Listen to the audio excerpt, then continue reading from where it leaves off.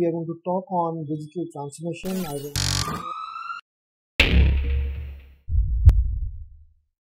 Hello everybody. We are going to talk on digital transformation. I'm going to share what I've seen for the last 20 years, last 15 years of the transition. I've worked with a traditional company for many years. After that, moved and built this digital consulting firm. So I saw there are the India entire ecosystem looked like a triangle. The top part is the digital reach.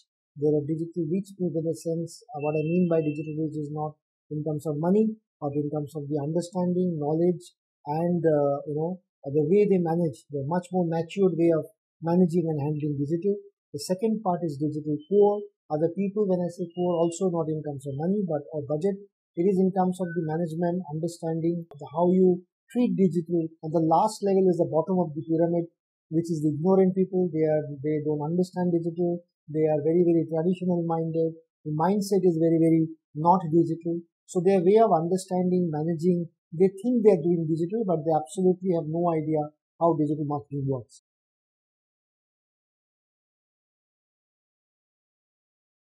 So what I saw in different reports, I saw only 3 to 4% of the organization in India, surveyed by one of the largest consulting firm, it says they are actually they have a dedicated digital team.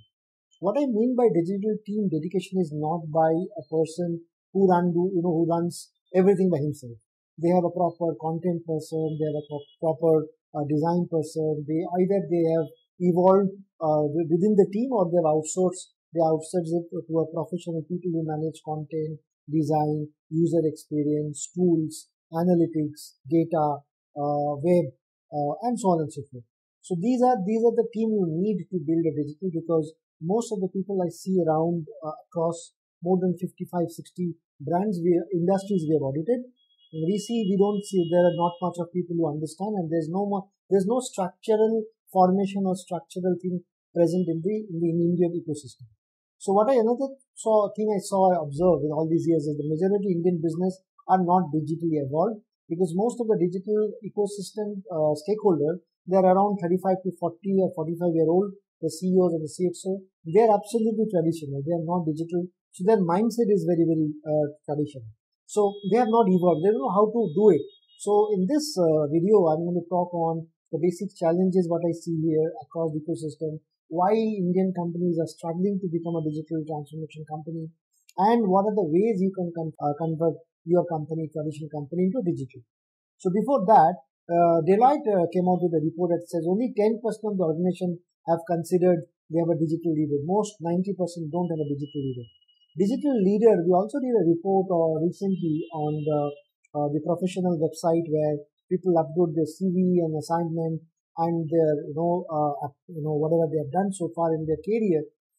We saw that 70% are fake people, fake. They have a half-baked knowledge, or they are bloating up their information. They're not sure what they're doing, but they try to show on their CV that they are digitally arrived people. So digital divide there's a huge impact happening in India because of the digital divide. So digital rich business are the one who have a proper digital team, who have allocated a digital budget, who have a digital head sitting, or digital person sitting on the top, not a sales guy, because I've seen many companies, they have a sales guy who have no digital experience. They just by virtue of just to give someone a promotion, you have put a wrong person in the wrong seat. So digital business are the one who have all these things parameters. Now I'm going to talk about the solution. So the study shows that 90% of the Indian business are digitally poor, or they're not digitally transformed, or they're not able to perform or optimize or make the best out of their team. So first thing to see is whether you have a proper digital people managing your digital journey, which I see across this huge gap. Most of these so-called digital people are, they have a paper knowledge. They don't have a hands-on experience. They either come from mobile marketing and become a digital head. So their understanding of non-mobile ecosystem is poor. Many people have gone up to a level working as a SEO, and then he become a digital head. So his way of looking everything is from a SEO perspective, and not from the other parameters. So these are the issues which I saw while consulting so many brands. Second is there's not much of execution manager, people who can execute well. So most of them don't know how to execute well. Most of them are pseudo or so-called fake digital people. Okay.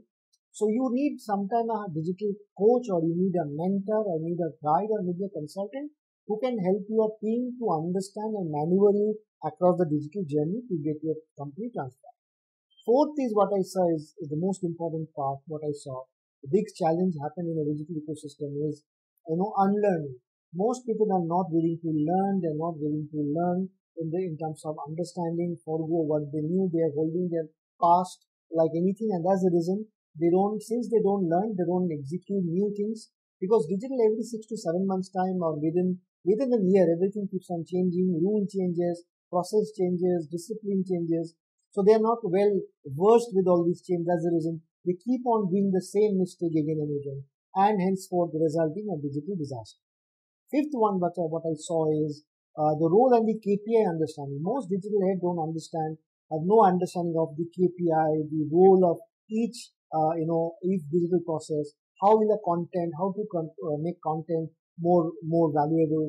What is a valuable content? What are the content pillar, macro pillar, micro pillar, and then what are snackable content? How the funnel works? What is tofu, mufu, and bofu? They don't do persona, buyer persona. 99% I've seen people don't do buyer persona. So they do random marketing. They are chance marketing. By fluke, they try to do something and get. So everybody thinks that digital is like a magic. I will try something and something will work. It's like you have a phone. So you're taking 1,000 shots. Obviously, 1 or 2 shots will look good. So this is what I see happening across the ecosystem. The sixth one is the training from the top management, and there's a huge gap of digital culture. So digital culture is not. So the top guy is not driving the culture. They talk digital, but they don't execute digital. They don't allow people to work. So either he's not investing on people, either he's not investing on the process, he's not investing on the infrastructure. Many a time I've seen very large companies have their age-old, processors and computers which are obsolete now. They don't upgrade their even laptop which is like 10 years old. So these are issues. They don't have a hard drive. They don't have a system where they can share data, put data.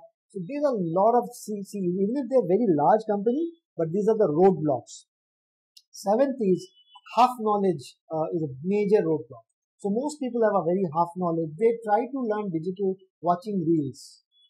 Now watching reels is good, nothing wrong in it. But question is that you are learning everything in random. You don't know how to weave it in a proper manner, in a steady, process manner. Then you are randomly, spraying and trying to try your luck. So this is a major block. Eighth one is a traditional approach is a digital killer. So what I mean by that digital traditional approach is that they don't know how to execute digital. They try to use their traditional brain and traditional understanding and try to push it, their digital execution through them. So I still know companies who are digitally, rich company or semi-rich company. They don't do inbound. They're only into telecalling. They're only looking for teaching. They don't make content to get customers. They don't use website to get their work. They only make videos to get their content seen, but they don't use videos and YouTube to get new customers. So customer acquisition are still happening in a non-digital and a traditional format. I don't see much company who do purely on digital platforms. The 10th is hire a new domain expert. So I see domain experts are rare because I've been teaching across more than 50 to 60 colleges across India. Digital is not taught at a very early stage, so digital understanding and knowledge is not advanced or not. So people adoption of digital happens in a very late stage of the career. So when you look for a job, you try to do some Google ads or you try to learn something on Facebook. You're not learning Google and Facebook or content marketing at a very early stage. So when you're just for getting a job, you need a certificate. Just for getting your try to look for a job, so you need to show up some skills, so you are trying to learn something very rapidly. So that makes you a half digital marketer, very dangerous. So you need to have a domain expert who will able to do it. The last one is a big lie happens on the CV. because across LinkedIn, across many CVs I have seen all these industries. We have come up with a report. I'm going to share very soon.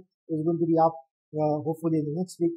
You will find a lot of people are telling lies. They don't know anything. They're trying to show cut paste copy of other people's profile and pasting them and showing that they're digital expert. And the HR also don't know how to hire a digital person because they have a limited set of questions which they ask and try to evaluate. That creates a huge misunderstanding. So they expect or they assume they have hired a digital guy, but the digital guy have only thrown some job jargons or words jargon to impress the HR guy, and he get the job and he start making disaster. And after within a 2 months or 3 months time, a company understands that his understanding of digital is absolutely zero.